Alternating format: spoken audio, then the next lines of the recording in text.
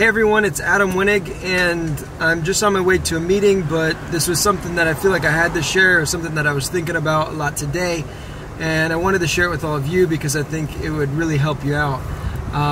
And what I'd like to teach you is how to get really good at whatever it is that you want to get good at in a very short period of time. I think one of the things that people compliment me on is that they always tell me, Adam, you're so good at this, you're so good at that, and you have this ability to get really good at whatever it is you want to get good at in a short amount of time.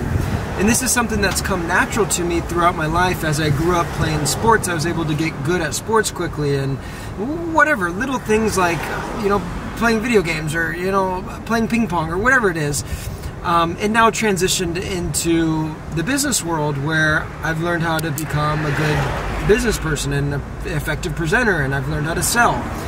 And so what I want to teach you is how you can get good at whatever it is that you want to get good at in a quick amount of time. And it's this concept called modeling, where if you want to get good at something, look at somebody that's already got the results that you want, and if they are good at it, the chances are is that they're doing something in a specific way.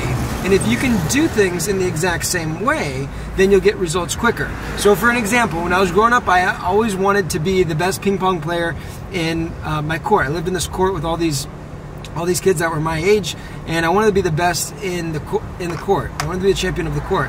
And so what I did was I started modeling some of the best ping pong players in the planet. And I know it sounds funny, but I got this videotape where these Olympic ping pong players taught you how to play table tennis, and I would just follow them. I would do exactly what they did. I'd hit the forehand like they'd hit it. I'd hit the backhand like they'd hit it.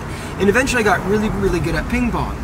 So the point is not to teach you how to get good at ping pong, but the point is that you can use this philosophy of modeling to get good at whatever it is that you want to get good at. If you want to learn how to give a kick-ass presentation, look at somebody that already gives a kick-ass presentation, model what they do, because they're getting the results because they do things in a certain way.